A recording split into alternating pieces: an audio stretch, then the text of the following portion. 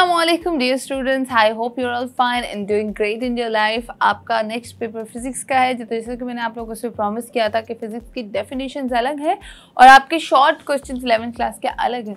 तो मैं आज आप लोगों के साथ अभी short questions 11th class physics के जो है वो शेयर करूंगी ताकि आप लोग उसकी तैयारी कर सकें। क्वेश्चन मैं फुल स्क्रीन करके दिखाऊंगी। क्वेश्चंस की थोड़ी सी क्वांटिटी ज़्यादा ज़रूर है, मगर जो मैं बोलूँगी वो वाले ज़्यादा इंपॉर्टेंट होंगे और आप लोग बाकी अपनी स्क्रीन पे चेकआउट कर सकेंगे। तो आइए वीडियो स्टार्ट करते हैं। मैं बताती हूँ फिजिक्स के इंपॉर्टेंट शॉर्ट क्वेश्चंस कौन कौन से आखिर। स्क्रीन पे आप लोग देख सकते हैं, आपको बहुत सारे शॉर्ट क्वेश्चंस नजर आ रहे होंगे कि जैसे कि इंपॉर्टेंट हैं, रिपीटेड हैं, काफ़ी टाइम से आ रहे हैं और इस टाइम भी आ सकते हैं कि how many years in 1 second. ठीक है, differentiate between random error and systematic error. Give the drawbacks to use the period of a pendulum as a time standard.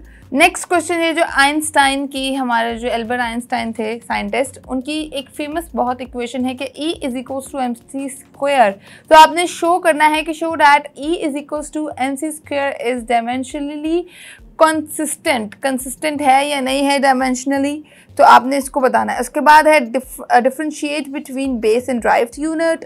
Name several repetitive phenomenon occurring in nature which could serve as reasonable time standards। ठीक है, नीचे आ जाए। उसके बाद आप लोग further देख सकते हैं define radiant and stay radiant.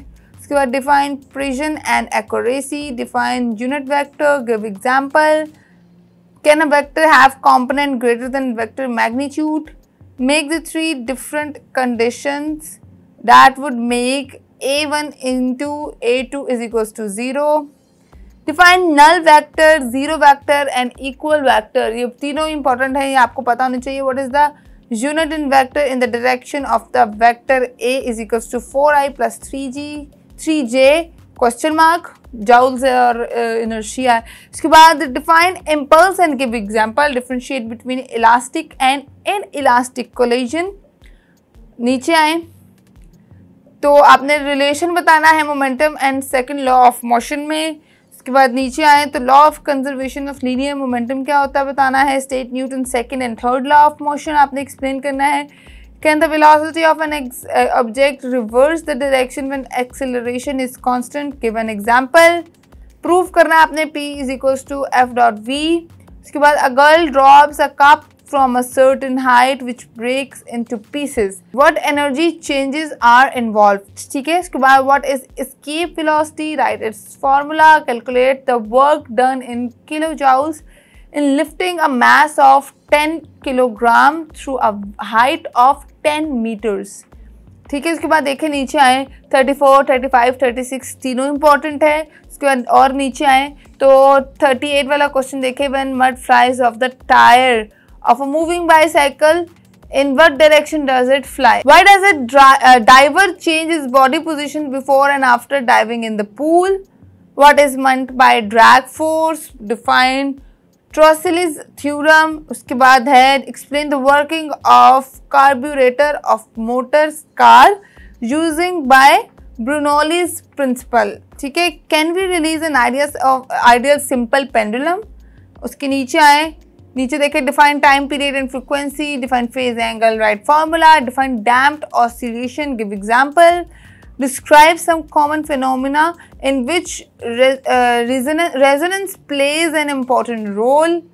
उसके बाद प्रिंसिपल ऑफ सुपरपोजिशन आपने स्टेट करनी है। इंटरफेरेंस की डेफिनेशन आपने बतानी है। Differentiate between transfer and longitudinal waves. Doppler effect क्या होता है आपने इसको बताना है। एप्लीकेशन ऑफ डॉपलर इफेक्ट्स लिखनी है। A result of a distance explosion and observer sense a ground tremor and then here's the explosion। explain the time difference।